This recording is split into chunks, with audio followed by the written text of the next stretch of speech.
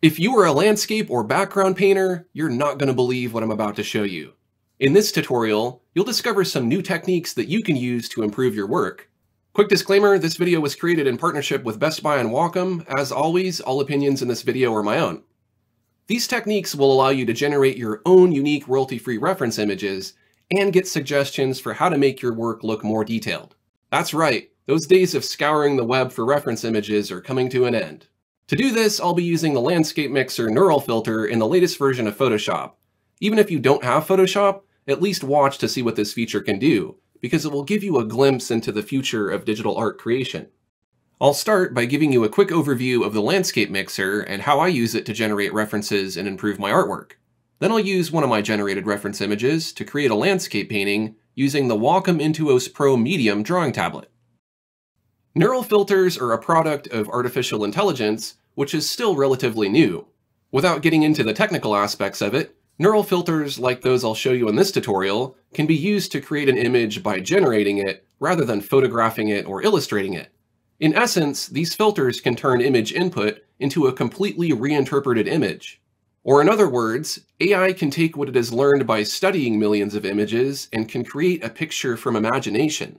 While the generated images tend to look somewhat artificial, I don't think we're far from generating images that are indistinguishable from real photos. Photoshop's neural filters also allow you to modify your results to add or remove features, such as season or time of day.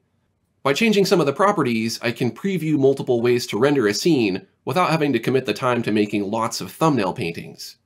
You can even merge two images together and blend them in various ways. In time, I'm sure this technology will only get more sophisticated to the point to where we no longer have to rely on photography or Googling to get reference images. But these AI-generated images are not just a starting point. You can also use them to give you suggestions for how to improve your landscape to make it look more realistic or complex. For example, I will show you some before and after shots of quick paintings I made that I then ran through the Landscape Mixer. The results are something I can use as inspiration to make my painting even more detailed. Just as well, I can zoom way out and roughly paint a thumbnail of a painting to quickly compose a scene, then add instant detail by applying the filter. As you can see, there are lots of different techniques you can use with this technology, but now let's see the process in action. First, I will select an image to apply the filter to. It has to be a flattened image without layers. You can use a photograph or any of the other methods I listed earlier. I will start with a digital painting I created ahead of time. I didn't have much time to create this painting, and I could have added a lot more detail. So now I'd like to see if I can elaborate on it more using some of Photoshop's AI suggestions. While you can get some decent results from a very loosely rendered painting, it won't always work. For example, this other painting, which is too abstract and lacks enough detail for the AI to recognize clearly. While loose may be okay, it should not be confused with sloppy.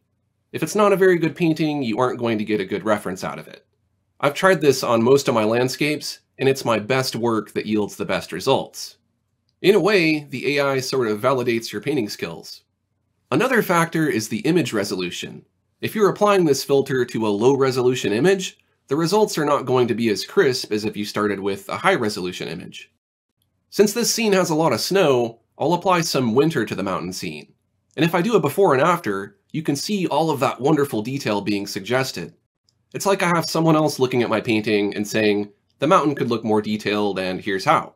But rather than describing the details in words, the AI can actually show you visually.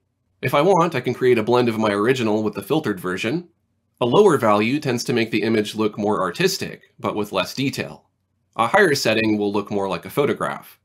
Sometimes 1% strength is enough. The strength can also randomize the details a bit.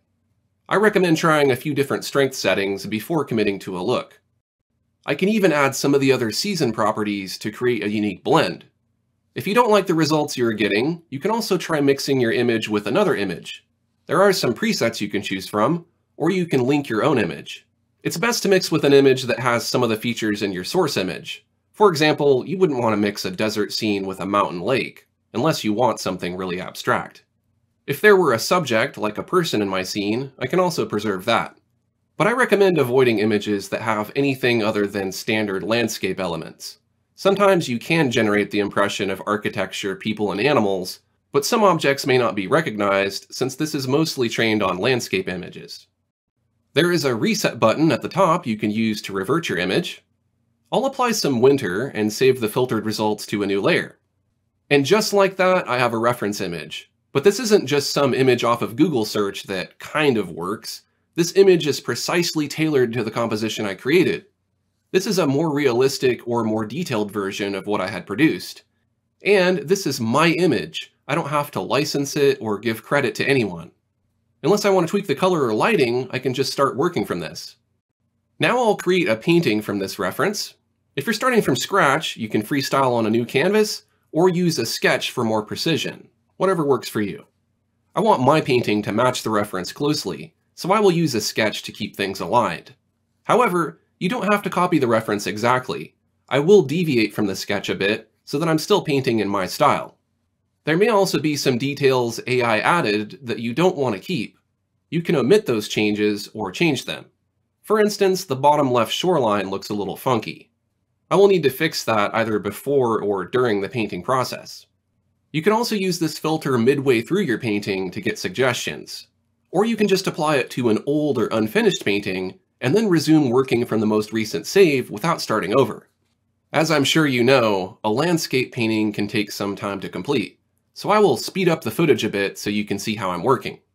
While I'm painting, I'd like to take a minute to talk about the tablet I'm using. This is the Wacom Intuos Pro Medium. It comes with the Pro Pen 2, which has over 8,000 pressure levels, and it supports pen tilt for a natural drawing experience. The express keys and touchscreen make it easy to work without having to rely as much on the keyboard to activate shortcuts. Best of all, it supports other Wacom pens like the Pro Pen Slim and the Art Pen, which supports barrel rotation. Rotation really comes in handy for digital landscapes. If you're looking for a great gift idea for a young artist or hobbyist, the Intuos Pro Medium is an excellent option. It's even certified to work on Chromebooks. While it does come in a small and large size, the Medium is right in that sweet spot of not being too tiny or too bulky. And professionals will enjoy premium features like Bluetooth and multi-touch in a thin design that you can slip into a laptop bag. You can shop for the Intuos Pro on bestbuy.com using the link in the description of this video. You may even be able to pick it up curbside if you're like me and you don't want to wait for shipping. Here's my finished landscape painting. I could flatten this image and continue to apply the landscape mixer to add even more complexity, but I'm satisfied with this painting. Using AI in this way is really cool because I would not have come up with these details on my own if painting purely from imagination. Even if I had been able to locate and splice together reference images online, I would not have achieved the same result. And it certainly would have taken a lot longer. That's why I'm confident that AI is going to revolutionize how artists select reference images.